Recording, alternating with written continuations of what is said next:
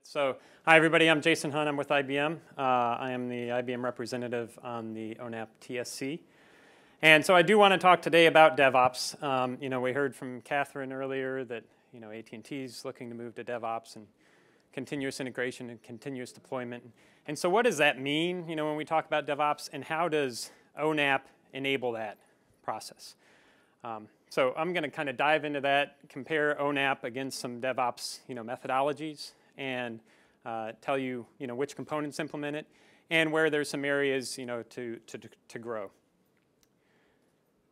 So I think we all kind of understand the problem, that, things like DevOps want to address, and that is time to market of our new network services, right? Today, this process can literally take years, and it's not that there's one bottleneck along the way. It's in every step along the way, whether it's getting the network equipment, whether it's certifying and QAing that equipment, whether it's deploying it out in the field or operating it, all of those take a lot of time. And so what we're trying to do with projects like ONAP is figure out how to reduce the time. And we can't just focus, for example, on one area like deployment. We have to be able to look at the whole life cycle to be able to drill that down. So we've been saying that the network is moving towards software. What can we learn, from the software world that we can apply to, this transformation? So at IBM, we've done a lot of work in taking applications, traditional, IT-like applications, transforming them into microservices, and making them cloud native and deploying them on the cloud. We've done that with hundreds of clients, and so we actually came up with a methodology for that. This is a published methodology. You can go out to that link and see this. There's practice papers and all that behind it. And so I thought this might be a good reference, if you will, to bounce against ONAP and say, how does ONAP meet some of these characteristics? And this covers everything from when you first think about planning what your service or application is going to be, all the way through the development of it, to testing it and deploying it, to monitoring it, to getting feedback from the customer about how you change and adapt that service. So that methodology drills down into a reference DevOps architecture. Good news is I am not going to cover all 20 little dots on this slide, but I will make the offer if you want me to dive down deeper at a different time. I'd be happy to do that. Instead, I'm going to focus on kind of these core practice areas around the edge here and drill down on each one of those. So if we look at the think area, for example, this is when you're first planning what would go into a network service or something like that. Admittedly, this is an area that's probably outside of ONAP's scope to some extent. How does an operator go about deciding what network services to deploy? What's the customer experience going to be like for the user, the end user, all those sorts of things. There are some inputs from ONAP, so VNF requirements, help feed the requirement space here. There's some capabilities within service design and creation. But what I have, and just as reference for all of these, is I'll have kind of the ONAP projects that fit. I've got some integrations about what systems you might have to integrate to. And then opportunities is areas where maybe ONAP could grow into, or other folks might bring capabilities. So from an integration perspective in this phase, you might look at how are you doing your project planning and all of that today. And if you haven't already sort of merged your software, your traditional IT software development groups and your network development groups, it might be a good idea to be thinking about that and putting them on common tooling so that they're using the same tooling to define the requirements, to plan the releases, and all of that.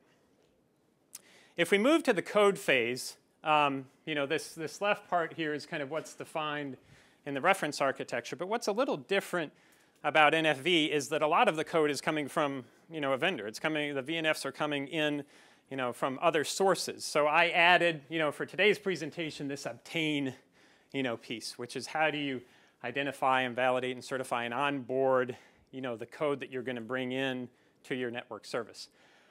And the good thing is ONAP has a lot of capabilities here. We're going to hear from Eric next exactly about how ONAP does that. So a lot of these projects, VNF SDK, the VNF validation program, all of those play into there. On the code side of it, we'd be looking at service design and creation to help construct what that service looks like. It has artifact management. in it. It has, processes in place to kick off testing, et cetera. But there's going to be a lot of integration you have to do in this phase of a DevOps methodology. And so that would be integrations into the labs that do certification or into the network testing tools. Again, you'll want to tie into your software development management tools to be able to do things like defect tracking, to be able to feed those defects back in, make sure they're addressed in the process. So areas that I see for opportunities for ONAP in this space would be around that test automation. So being able to spin up the VNF automatically, maybe even spin up the whole ONAP testbed automatically. Spin up the testers, automatically kick off the testing, gather the test results, identify the defects, automatically open the defects. All of those are things that I think could be added into this phase of the code phase, if you will, of a methodology. The next piece is deliver, right? And this is the core, right? This is the core kind of ONAP.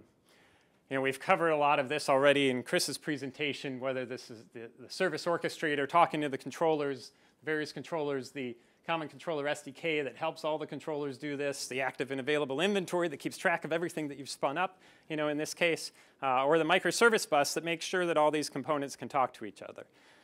So as far as getting that network service out there, out into the runtime space, a lot of great capabilities within ONAP to do that.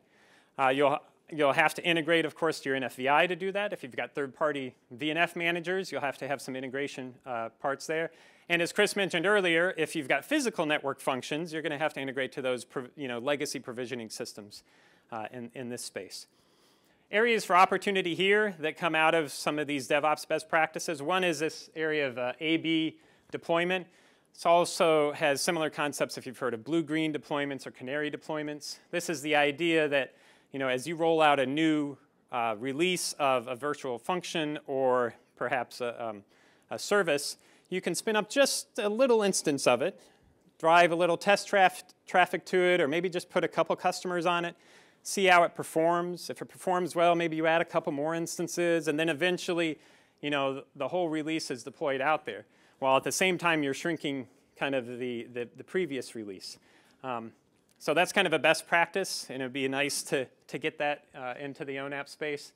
And then maybe even things like using policy not just for closed-loop control, but also for your deployments. So maybe you have a policy around security that says I should automatically deploy, for instance, a virtual firewall with my service. Even if that virtual firewall isn't modeled in the service itself, the policy would drive some of the provisioning of firewalls or maybe probes for operations or those sorts of things.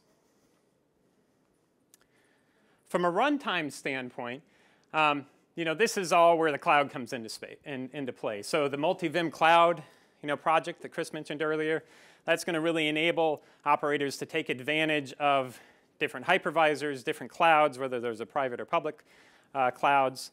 And then, ONAP itself has to run somewhere. So the ONAP Operations Manager project is working on how do you deploy ONAP on, for instance, the Kubernetes environment. And then I put Application Authorization Framework project in here too, because security is listed in here. Of course, really, security has to apply throughout the whole life cycle, but we had to have some place to put it. So you have to integrate with the NFVI here as well. You will need some security tooling integration, right? There's no built-in threat detection or SSO with an ONAP. You're going to have to figure out those integrations. And then, of course, the legacy PNF infrastructure is going to be, side by side with your VNFI as well.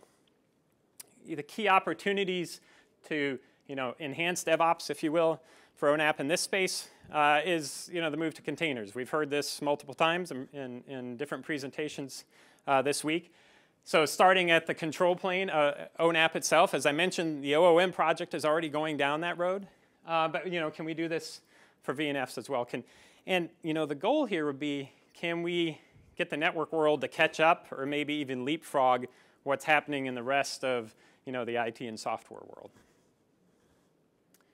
So once you got things out there and running, you have to manage them, of course.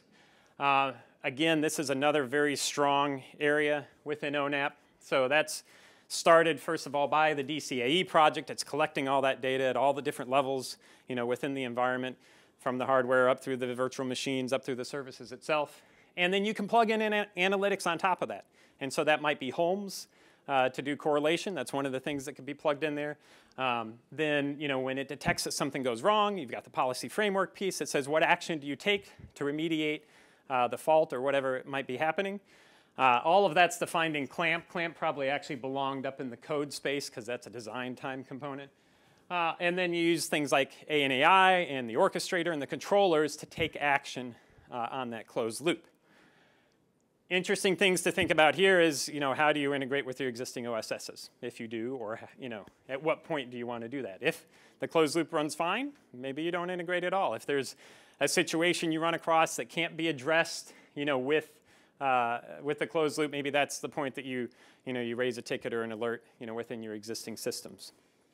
You might also think about how do you integrate some of these newer cloud monitoring and eventing tools. So that might be things like New Relic or PagerDuty or Slack or something like that. That's the way a lot of these DevOps teams like to be notified of issues and figure out how to address those quickly. The biggest opportunity you heard, even though Arpit said, hold on earlier, was around machine learning, right? So the closed loop control I mentioned is typically what we call sort of reactive operations. You see that something's wrong or something needs to be addressed. You've got a policy to deal with that, and you take care of it.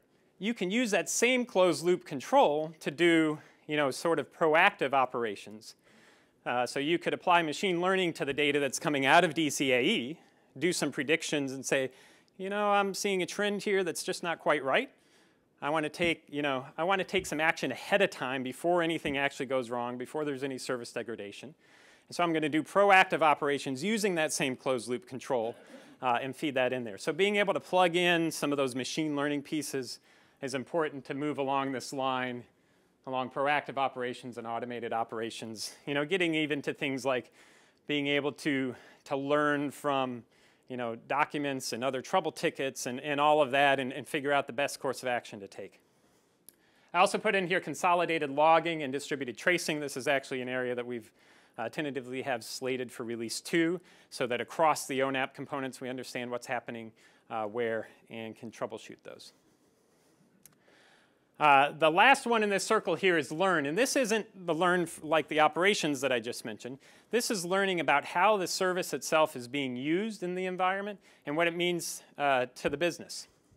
So the good news, again, is that ONAP can help enable this because it's collecting all kinds of great data about the services and how they're being used. So that can come up through DCAE, how it's configured, and how many instances of things are out there are available in the ANAI system. But what you probably want to do is you want to combine that with other data that you have. Maybe that is information out of your CRM systems, about customers that have called in and how they're dealing with things. Or maybe it's social media data. You look at what people are saying about that new service and how it's been rolled out.